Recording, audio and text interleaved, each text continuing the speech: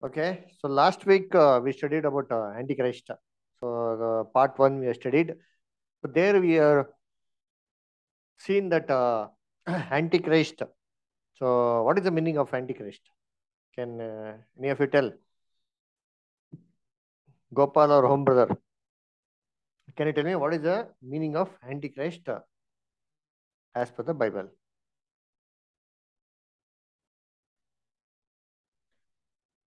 Um, as I understand that even though as a Christian that we are not following the good good path, like a better path to the each print step, I think. So and it's about it is a system, because of system it is. Okay, good. So it is a system. Mm. So Gopal brother, what about you?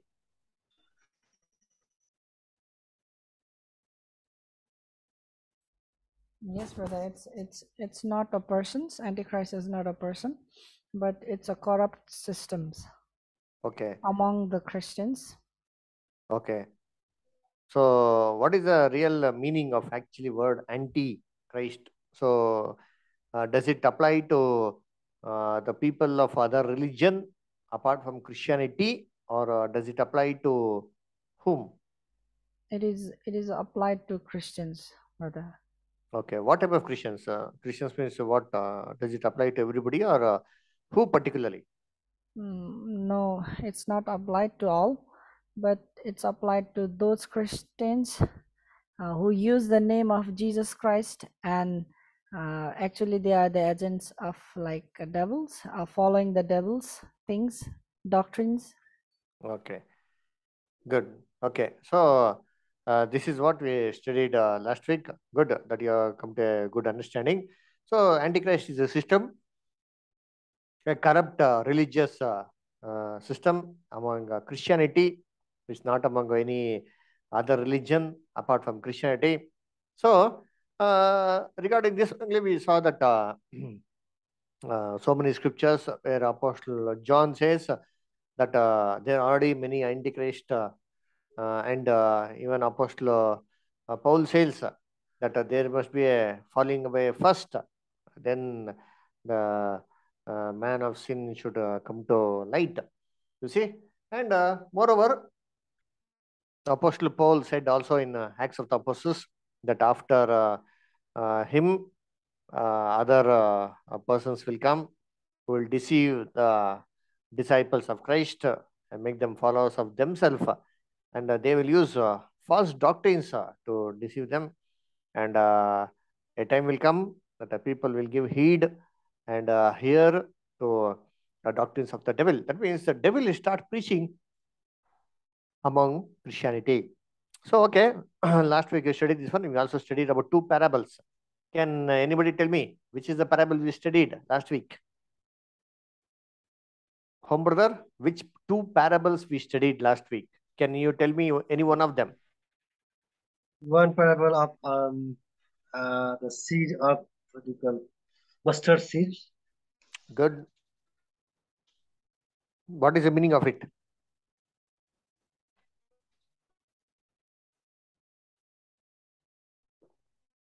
Can you tell me what is the meaning of the parable of the mustard seed, brother? So, who is the man who took the seed? The man is the Christ himself. He came to the earth to sort the God's word, Hmm. and the birds are like he came to the trees that are the like Antichrist. Oh, can say that devils, Hmm. and the tree as a as a church. So Okay. three So, are ah, we are three. okay. So, what is the meaning of the seed? What is the seed? What does it mean? It means like the word of God. Good. It's the word of God. So, okay. So, it was planted and it became a tree. a huge tree that the birds of the air came and nested inside. What is the meaning of the birds in this parable? The birds are like who can say that Antichrist? False doctrines through False the doctrine, yes. Antichrist system. They came and established inside the churches. So very good. Okay, now next parable, second parable. Gopal brother, we read about the second parable also. Can you tell me what is the parable which we read last week? About unleavened bread. Good. So bread is there are 3 loaves of bread. 3 meal. Three. Oh yes. It's not a complete bread. It's a floor of a bread. You can call it as. Yes, 3 meals and like leaven on. I forgot that word. Like leaven. Leaven represents the false doctrines. Correct. And the 3 meals represents love, hope, and faith. Good. So, what happened once the leaven was added to these 3? When leaven was added to these 3, then all these things like love, hope, faith, there will be no perfect love, no perfect hope, and like faith is also corrupted. Good. Okay. So last week we studied till here. So this week we'll continue our studies about the second part of the Antichrist. So once these false doctrines came inside the church, so automatically, slowly, what happened? If you see, dear brethren, the church actually initially was established in 5 important places. You see, that was in actually Jerusalem, Antioch, and Rome, Constantinople, and Egypt. These are the 5 places that the church was first established.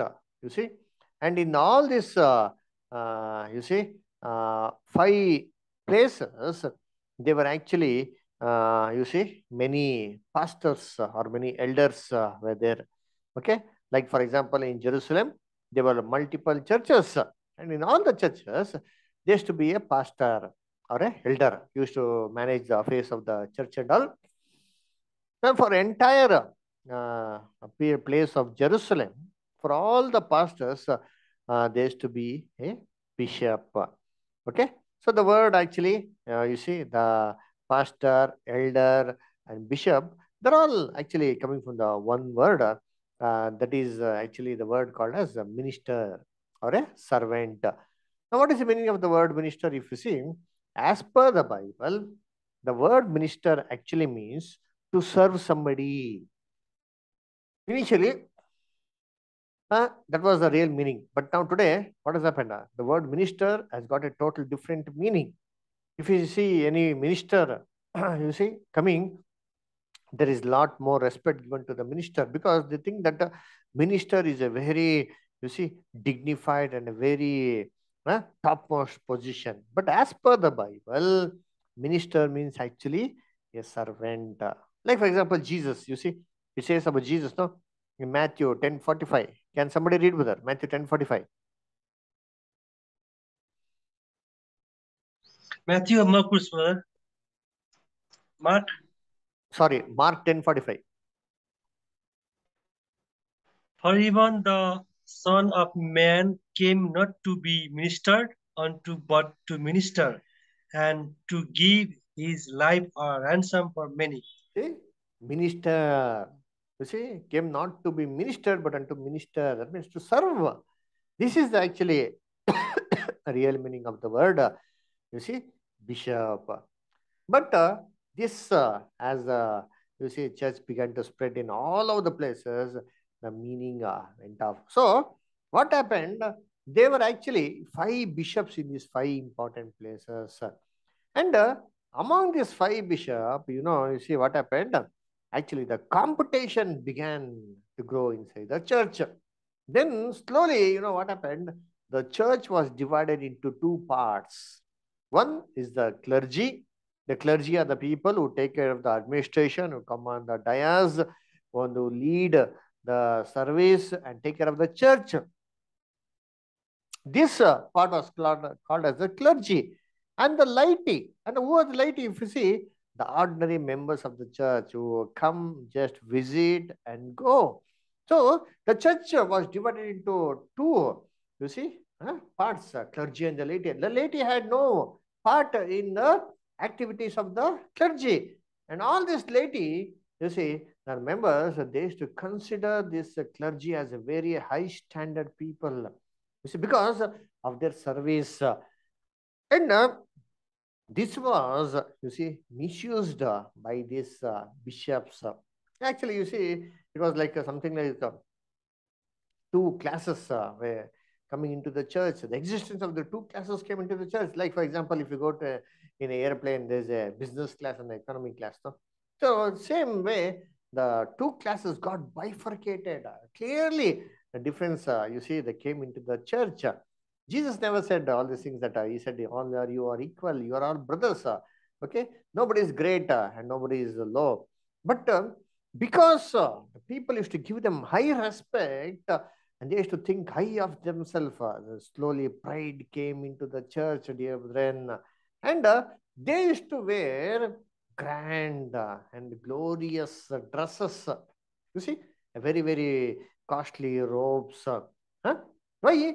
Because, you see, to show that they are superior to the ordinary members of the church. Compared to the ordinary members of the church, they are totally different. They are superior. They to show this one, dear brethren, you see, these things were done, you see, dress, putting on a dress, putting on a title. And similarly, you see, the people also began to respect them in a similar way.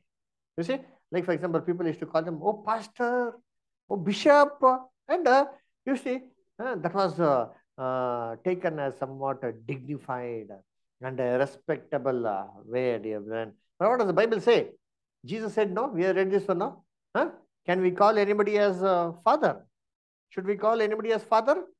No, No, brother. except Heavenly Father. Yes, nobody should be called as father. Matthew 23, 8 and 9, Jesus clearly said, this was totally violated. You see, and they used to call them as spiritual fathers. And slowly what happened? You see, the title of saints, they began to put. What is the meaning of saints? Saint is actually a short form of the word sanctified. Sanctified means what? To be holy. You see, we are all unrighteous, we are all sinners, and nobody is holy in the sight of God. But how do we become holy? It says no, in 1 Corinthians 1 2. It is because of the blood of Jesus that we become holy. But what happened in the church? Particularly some important persons, you see, they were considered as holy, but they used to give a special title and all. And they were, you see, and raised to such a place equal to Christ, claiming that they are the mediator between God and man. Apart from Jesus, so if we need to pray, we need to pray to these dead saints. And these dead saints will take our prayer to Jesus, it seems.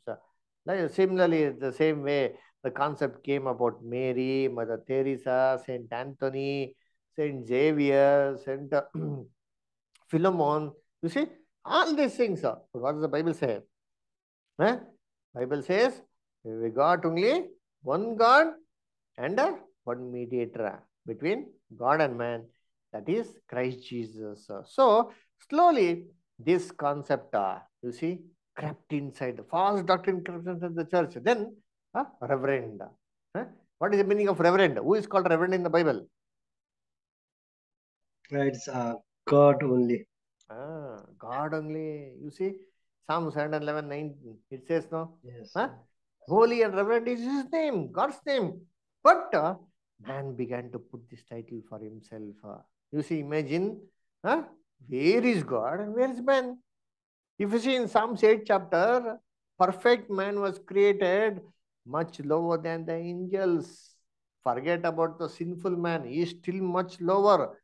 Can a sinful man be equal to Almighty God? Never, dear brethren. So, hence, what happened? You see, these titles, which were totally against the scriptures, you see, they used to claim for themselves calling reverend. Yeah, it is God's name. Nobody can keep God's name and title. Then slowly, the name, they used to add these titles before their name. You see, like prefix, pastor so and so, reverend, doctor so and so. Actually, we have seen this one also in the basic class initial stages. We are not supposed to add our, you see, work besides our name. Do everybody put their work besides the name? No, only particular people like professor, doctor, general, sergeant, honorable justice. They only put the name. There's a reason for it also. But this was misused in the church, and they began to, you see, dear brethren, and walk in a very grand way. You see, they used to come like princess and queens, you see. It was much like walking on a red carpet, or going to a circus, dear brethren. So they began to exhibit more of themselves than of Christ. So all this was, you see, came to a very big level, you see, during the days of Constantine. During those days, actually, Constantine was the emperor of Rome. Till then, Rome was the capital of the entire world. But during that day, during those days, Constantine, there was a war between Constantine, the Rome emperor, and other, you see, emperors. That time, when Constantine went for the war, it seems that he saw a cross on the sky. And after seeing this cross on the sky, when he went to the war, he won the war. And when he came back, he inquired, what is this cross? Then many people said, this is a sign of a Christian. This is a cross that Jesus died on the cross. And because of that reason, he got converted to Christianity, thinking that it is Jesus who gave the victory. You see? And once he got baptized and became a Christian, he became only for namesake. It did not, you see, became a Christian because of love of Christ, because of a faith on the Bible. You see, he became a Christian because, you see, he won the war.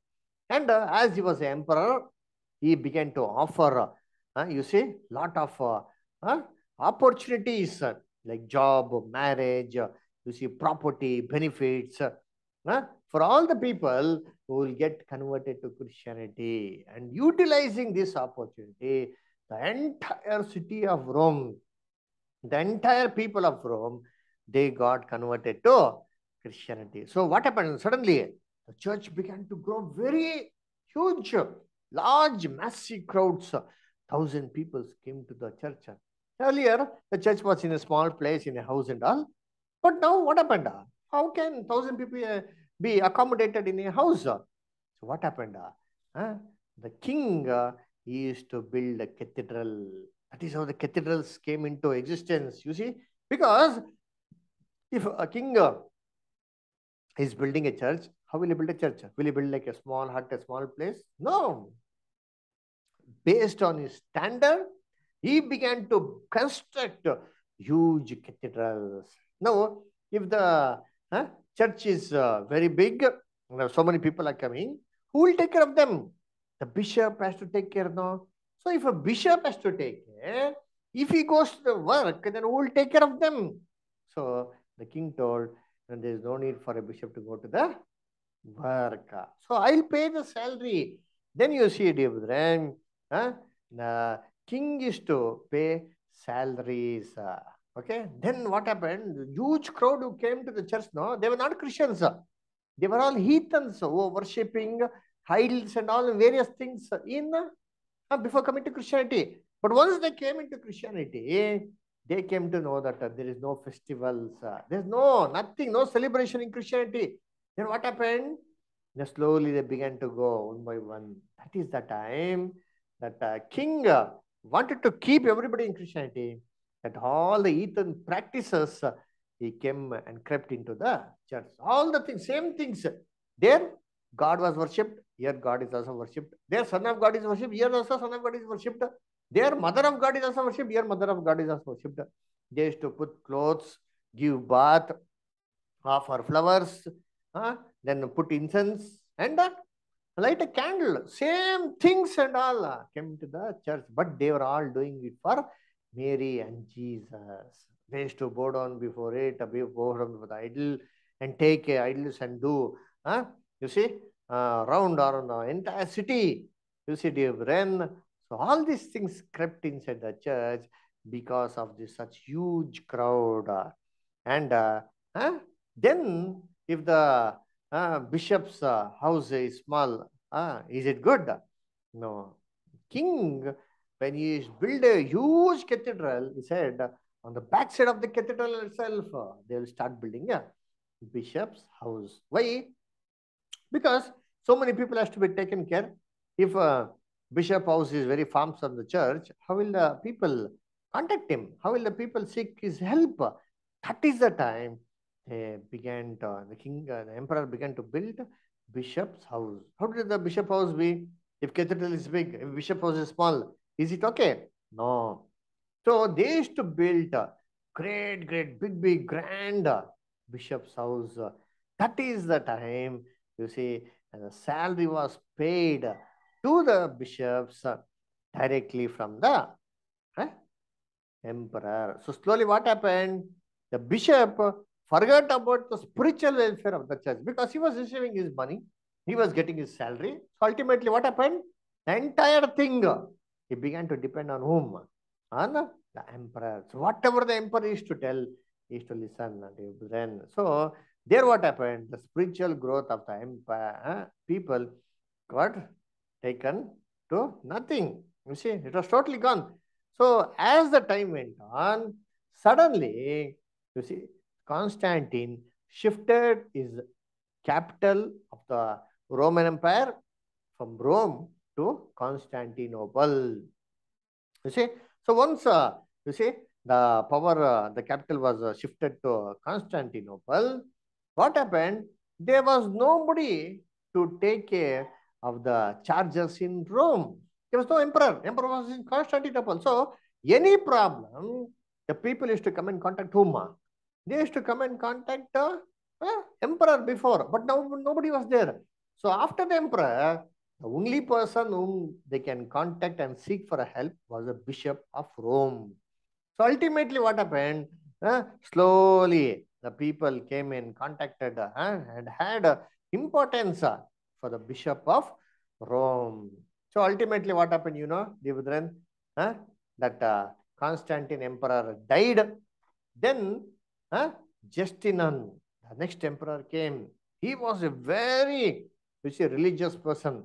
And he thought, oh, I can't take this responsibility of the spiritual welfare and civil welfare of the people. And that is the time that he gave all the power to the Bishop of Rome. But for this one, you see, all the other four bishops, they revolted. No, how can I give the entire power to that bishop? We are all there. You should also get the opportunity. Then you saw what happened. Justinian said, what I have said is said. All the four bishops should surrender to this one bishop in Rome. And that is the time that he called the bishop in Rome as Papa, Pope. Pope means Papa in Latin. He is the Papa for all the bishops. That is the time, you see, the concept of Pope, Bishop and all came. You see, dear brethren, and all the title of a religious and the civil and the title, political title was handed over from the king to the Pope, the first Pope. And all the bishops who opposed it, they were told to agree or else they would be, you see, severely punished. And there was no choice for the four bishops than to surrender to the king. This is the time and this is how, you see, the Pope came into power. He was called as the Pontifex Maximus. What is the meaning of Pontifex Maximus? If you see, Maximus means maximum. You see, maximum to a very great extent. Pontifex means the chief religious ruler. This title was originally belonging to the Emperor of Rome. But once the emperor denied to have it, you see, that was taken by whom? That was taken by actually the Bishop of Rome. And he was called as the Pope, the father of all the bishops. Then Since then, you see, the Pope began to put several titles, dear brethren, like Holy Father of Fathers, you see, Chief Pastor, Pastor of Pastors, most divine of all the heads. He was calling himself as Christ by unction. You see, and one more title was claimed by him. That means Vicarius Filii. You see, Vicar means what? Vice Sergeant. Vice Sergeant, you heard of Vice President. So that means instead of Christ, Christ was the Son of God, so he died. So we are also sons of God. So we are instead of Christ. So he claimed himself to be Christ. Then Abraham by patriarch, Melchizedek in order, Moses in authority, Holy Father of Fathers, the High Priest, the Supreme, you see, Bishop. That is the time the Pope used to claim that God has given me the authority and power to send anybody to hell and heaven. If anybody doesn't agree to me, if I show my left hand, you will all go to say hell, curses will come. And if I bless it in right hand, you'll all go to heaven. And confession was created. All the people would come and confess their faults to the Bishop of Bren. And they used to sell indulgences. What is indulgences? To see any sin you commit, you need to pay some price to the church. If you pay some price, that sins are forgiven. And moreover, all the ancestors who died by committing various sins were suffering in hell. If the amount is paid here, immediately their souls will be delivered from hell to heaven, it seems. So, huge funds was collected because of these indulgences. And with this amount only, today the Vatican City is built. And Pope even today claimed that Jesus has given the two keys to him, the hell and heaven.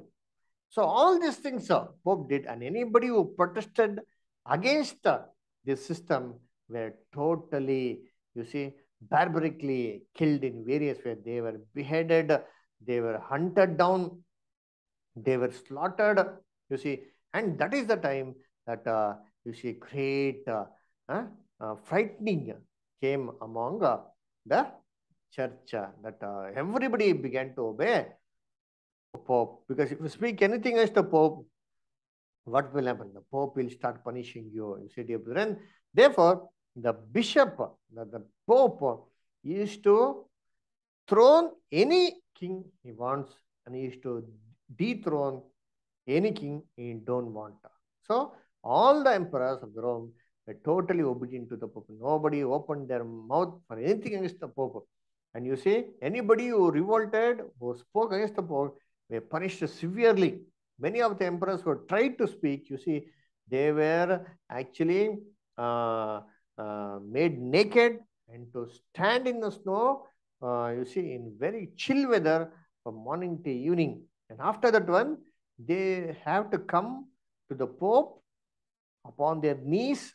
They need to walk on their knees from the gate till the throne of Pope and remove the shoes of Pope and kiss his feet. All these things, you see, dear brethren, they used to do by claiming the scriptures, by using the scriptures. You see, all these things are written in the Bible. That's the reason you need to do it. They were forcing the people and emperor to do it. See, Psalm 2nd chapter, brother. Psalm 2nd chapter. Psalms 2nd chapter. Psalm 2nd chapter. Verse 11, brother. 10, 11, 12, brother. Psalm 2nd chapter, verse 10, 11, 12. You are all there, brother? Yes, brother. Yes. Read, brother. 10. 2nd chapter, 10, 11, 12.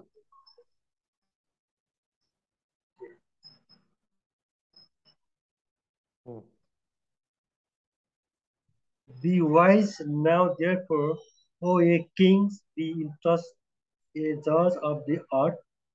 Serve the Lord with fear and rejoice with trembling. Kiss the Son, lest he be angry, and ye perish from the way, when his word is kind led but a little. Blessed are all they that put their trust in him. See, all these verses, the Pope is to claim that you're speaking about him. Therefore, you see, what is it? Be wise now, therefore, you kings. Be instructed, you judges of the earth. Serve the Lord with fear and rejoicing, with trembling. Kiss the Son. So they used to make a king to come and kiss the feet of Pope. You see, or else you will be angry and perish from the way. Many scriptures were misused, applying to themselves. You see, all the verses which are applying to Christ of them. So, in this way, they used to enthrone any king and dethrone any king. Therefore, dear brethren, what this Antichrist will come, what will Antichrist will do, all the details is given in book of Daniel. Therefore, what did Jesus say? Matthew 24:15. Read, brother. Matthew 24:15, brother. Gopal, brother, can you read? Matthew 24:15. Sure, brother. When ye therefore shall see the abominations of desolation spoken of by Daniel the prophet stand in the holy place, whoso readeth, let him understand. You see, what does it say? When you shall see the abomination that maketh desolate, spoken of by Daniel the prophet. If you see it in the holy place, if you can see it is there in the church, then whosoever readeth, let him understand. So Jesus referred us to read the book of Daniel for a better understanding. So what we are going to do is that we are going to study the book of Daniel in detail in the coming week. So coming week, so request everybody to come a little bit early and come with the book of Daniel, reading Daniel 7th chapter. So we will see where and how in Daniel 7th chapter the Antichrist is mentioned. Okay, brother? Any doubts, any questions? No. Okay. Then we'll end the class here. So